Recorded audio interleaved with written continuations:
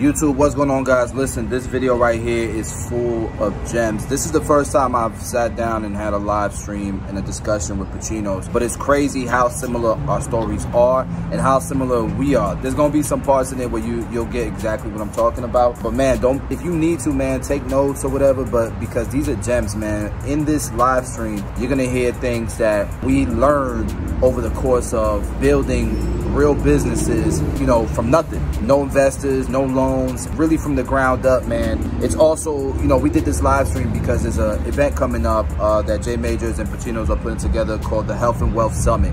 It's not just for barbers. You could bring pretty much anybody because it's covering health and wealth. There's some amazing speakers that aren't in the industry that are just pioneers and innovators within their own lane that are going to bring nuggets that can benefit everyone, especially my barbers and stylists. This right here is really just a taste of what the event's gonna be like, man. It's gonna be dope. So with that being said, man, let's go ahead and start this live stream.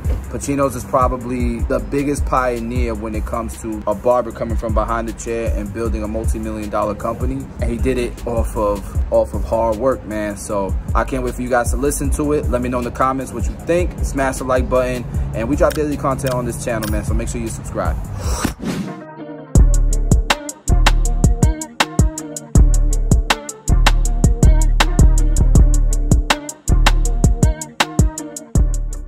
Yo, what up, man? So why's your cuts, man? I was saying earlier, bro, first and foremost, I'm definitely proud of you, bro. Like honestly, man, it's like, I've seen like your growth. I remember I saw you in Russia, and I gotta be honest, bro, like with all due respect, and don't be mad at me, but I won't. I didn't know who you were. Yeah. Real with you, I had no idea who you were. I just remember you looked like The Rock. I was like, this dude looks like The Rock. And then come back, and then little by little I started seeing this 245 thing. I'm like, okay, like he's doing it. And then all of a sudden I started seeing it more and more. Now, you know, again, it's like, I think Jay had the video, he posted the video of like your warehouse and stuff like that, and then how it started. So like you literally started making like your own products, bro. Like that was crazy. Like seeing all the jars and stuff like that, you guys were filling it.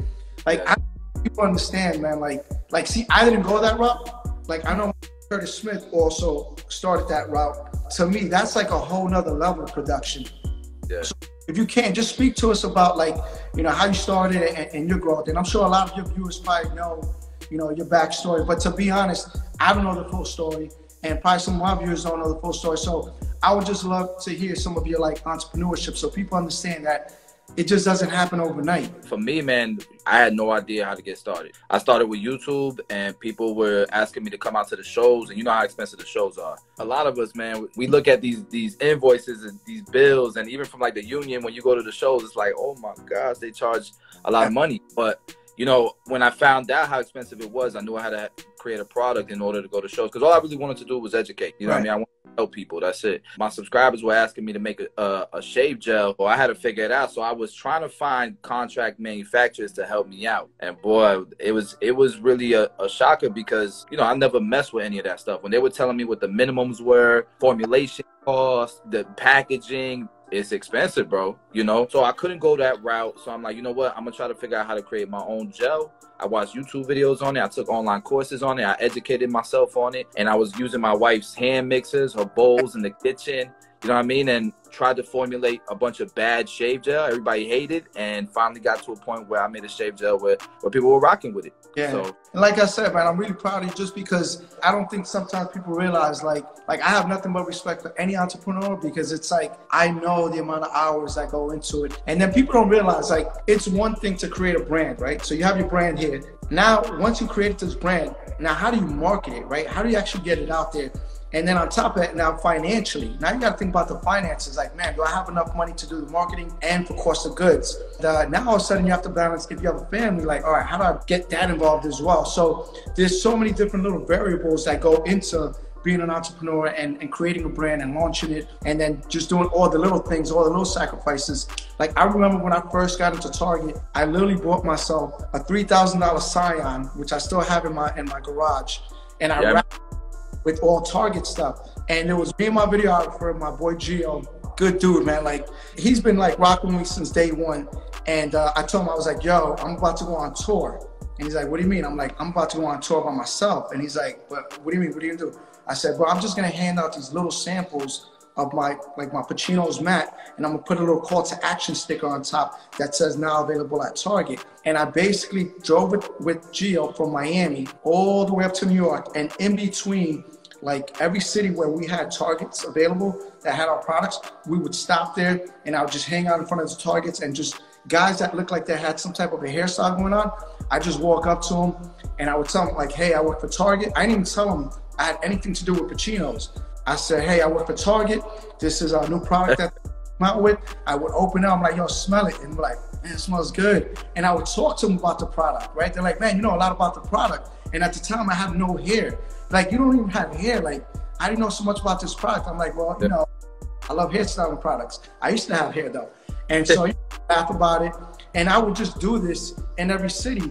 And I did this, we did about 25 cities, bro. Like, we got to Chicago, I shipped this Scion out to like Las Vegas. 2 weeks later, we flew to Vegas, because that's how long it took them to transport this little car. Picked it up in Vegas and drove it to San Diego. From San Diego, we went all the way up to San Francisco. So we did this for about 35 days, bro. So I was away from my family for about a whole month and a half almost. And people don't realize like the commitment it takes for you to be able to just get yourself out there and get your brand out there. I don't care about nothing else. Like, I don't care about no shows. I don't care about like hanging out. Like, this is all it's about. And that's what we did, man. And Gio's on here, thank you, bro, because like we'd be driving for hours. Can you imagine being in a car with somebody sometimes for 8 hours straight, bro? Like, he would be literally in the car editing videos for me. Funny, bro, because when we were in Russia, my videographer at the time met your videographer, and they had so much in common, because I used to go on tour too. We used to do like 30 city tours. We would do like 3 cities a week. We would try at least. And the same grind, bro. Like, we'd be in hotel rooms because we would have to pump out videos for YouTube. That didn't stop. You know what I mean? While you were, you know, going city to city, promoting yourself and doing classes and things like that. So I definitely could relate. And that's one thing I respect about you and Jay, that you guys, you know, can outsource all that type of stuff. You know what I mean? But you don't. You go out there and you hit the ground yourself. You get your hands dirty yourself. You know what I mean? You know, me and my team, we look up to that. You know what I mean? I think that's important. And that's something that real entrepreneurs never stop doing. Because it's something you love to do. You know what I'm saying? And at the warehouse, man, we always talk about trusting but verifying. You trust, but you verify. And it's okay to verify me. It's okay if I verify you. I think that's something you have to embed in the culture of your company, or else people are gonna have, you know, Indian huddles and get mad about things, when in all reality we're checking each other for progress, for good. You know what I mean? You got to protect yourself and your family and your business, and verify it as well. If you don't ever verify, they're gonna care less and less as well. It's not their business, right? Ask questions and not feel like, you know, you're stepping on people's toes, or like you're stepping over your boundaries. Like, I think that's like, it's your taxes, your money. It's like, you got to figure it out. Like, yo, like, and I think that's probably been one of the biggest things for me, is just that, is like just doing your due diligence, right? Like, understanding that it's not just about like, okay, he did it this way, so I got to do it this way. Like, not like, let me jump into Google, let me jump into YouTube, let me 3-4 different people. Like, I'm the type of person, like anybody in the office will tell you, like my guy, Christian, he'll hit me up and be like, hey, so this is the price we got on this. I'm like, how many people did you call? He's like, just one. I'm like, that's not enough, bro. Call a couple other people, get me some more estimates. He's realized, I was like, you know what? I actually enjoy cutting hair, and why not try to really take this to that next level? That's pretty much what I did, man. I kept cutting hair. I kept trying to like better myself. And then when MySpace came out, I started posting my pictures. Before you know it, you know, I started to scale. Going back to just the whole entrepreneurial thing, it's like, I love just seeing people just like really make it when they had nothing. You know what I'm saying? And just watching that video of like you guys in the backyard with like mosquitoes probably biting you guys, pumping that gel out. I saw it, I was like, yo, that's so dope, bro. Those runs, we used to start at like 7 o'clock in the morning, and we wouldn't finish till sometimes 10, 11 at night. And it would be funny because you know, the kids would be sleeping, and we had to quiet down, you know what I mean? And we're still pumping, trying to be quiet while, you know, family's sleeping, you know? It would take us an entire day to make like 800 bottles. An entire day, bro. An entire day. That's probably like one of those things that nowadays, like, you value that so much that, you know, you appreciate that, you know, and it makes you that much more humble, understanding like, yo, you know, you definitely went through some humble beginnings, you know what I'm saying? I never got a loan. That's the other thing. Yeah, me either. I started my business do straight barbering, cash money, invest. I don't know about yourself, but I always had a rule of thumb, and my rule of thumb was always like, I always had to reinvest anywhere from like 10 to 20% of what I was making back into like marketing. Whatever marketing was at the time. Like all these marketing things I've ever done, to be honest, like I never really put a price tag on it, and I never really cared about like what was I gonna get out of it, right? Like I did it because I felt like it was a great idea. Like, you know, same thing with the billboards. I remember even doing just 3-on-3 basketball tournaments just because I used to love basketball. Like I used to like Madden tournaments at the shop, or like 2K tournaments. Like those would go crazy. Yeah, people would just show up for it. And again, these are some little like marketing ideas that people don't realize. Like you can really organically get people involved in something that they really want, and there goes that branding that you're looking for, you know. And again, at the time, I didn't realize, like, you know, like nowadays digitally they call it, you know, impressions. You know, they have all these different terms for it, but back then we were just doing it based off the strength of like, hey, like we just kind of want to be a part of something that everybody's going to come out to, as opposed to like, all right, I didn't even know this, but at the time I could have been getting sponsorships from like other major companies to be able to like fund these events that I was just doing by myself, you know? Now later on, you know, I started learning like, wait, hold on, like if I'm getting all these type of impressions, I'm getting all these type of views, like we may be onto something, right? And now all of a sudden you create something called a pitch deck and you send it to all these major companies, because these major companies are the ones that are really looking at like, all right, like how can I get my brand out there? Because they're not in touch with what's going on. Like people like yourself and I, like, you know, we're never gonna be out of touch, because we have that mentality of like, what's going on right now? We have our ears to the street. Like we want to know. Like you were saying, man, when you're constantly involved, man, and you got your ears to the industry, that's an advantage. That's a hell of an advantage. You know what I mean? Like that can put you 5 moves ahead of even big corporations, you know? You know, I understand the value of what a dollar is. And that's always been my mindset. I'm like, I don't want nothing for free. Like, I don't want you to give me something and then be able to say, oh, look, I made it. Like, nah, like, let me earn it first. You know what I mean? So I just think as an entrepreneur, I think that's probably like the biggest thing, is just understanding, like, do you really want this? Because, you know, you can't kind of want it. I was telling a lot of people, man, stop rushing the process, because the wealth is in the experiences and the knowledge that you gain along the way, right? Like that's the priceless stuff. That's the stuff that Harvard can't teach you. That's the stuff that you can, you know, money. If you don't know how to make the money, or if you don't know how to put yourself in the position that you want to be in, if it's taken away, you're not going to know how to do it again. You got to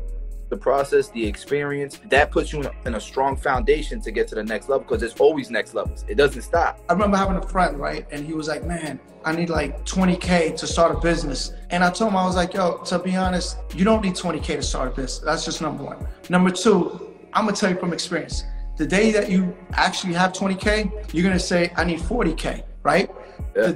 The difference between somebody having 20K and somebody not really having anything in the bank per se is like, with 20K, if you invest it the right way, cool, you might get some residual back from it. But the reality is like, what is 20K gonna do for you? What is 10K gonna do for you? If you don't already have a game plan on how you're gonna invest, whether it's 10K, 5K, 20K, it's like, what good? If I give you 50K right now, what are you gonna do with it? I work every day, not so much to have more money than I had yesterday. I work every day to be able to maintain what I have and increase, but at the same time, like, I'm working for freedom. Yeah, that's so funny, man, that you say that, man, because we have the same conversations, and, you know, with my team, man, we have the same conversations, bro.